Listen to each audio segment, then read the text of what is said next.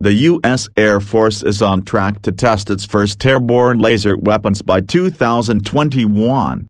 Lasers attached to fighter jets, drones, or even cargo planes will attack targets on the ground and in the air at the speed of light, making the assaults nearly impossible for enemy forces to dodge. The Air Force has long had an interest in making laser weapons a reality. Lasers are ideal weapons for combat aircraft, in theory, anyhow, because the number of shots is limited only by the weapon's power supply. Furthermore, each laser shot is relatively inexpensive compared to expensive missiles and other precision-guided munitions. Lasers also move at the speed of light, or 186,000 miles per second, making them impossible to evade. Unfortunately, lasers are difficult to develop, particularly if you're trying to build compact weapons with enough power to damage or destroy enemy objects. But now, according to Warrior Maven, the Air Force Research Lab thinks it can put laser weapons on aircraft starting in 2021. The service will start with larger C-130 and C-17 aircraft at first, then fighter-sized aircraft such as the F-15 and F-35. Once technology inevitably shrinks the size of the weapon. Indeed, new tech is already driving the laser weapon revolution.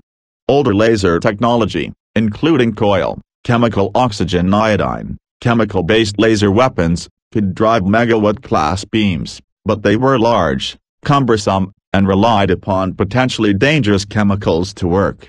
Newer liquid, solid-state and semiconductor lasers are small enough that engineers are confident they will eventually find a home on aircraft. Once airborne, lasers will equip a variety of planes. The obvious and most sci-fi application is an air-to-air laser weapon. It's probably and lasers will replace internal guns on fighter jets one day, and depending on the limits of their power output, they could also replace short-range missiles. Lasers could go after ground targets, too, particularly combustible ones such as the fuel tanks of ballistic missiles and enemy fuel dumps. U.S. Special Operations anticipates placing lasers on AC-130 gunships to augment their current arsenals of heavy machine guns and light cannons. Laser weapons will become defensive tools for aircraft such as aerial refueling tankers, AWACS airborne early warning and control aircraft, cargo aircraft, and bombers. A laser could shoot down, or at least blind, incoming air-to-air missiles, increasing survivability in conflicts with countries like Russia or China. China in particular is known to be developing the PL-20 very long-range air-to-air missile designed to go after U.S. support aircraft such as the E-3 AWACS and KC-46A Pegasus tanker.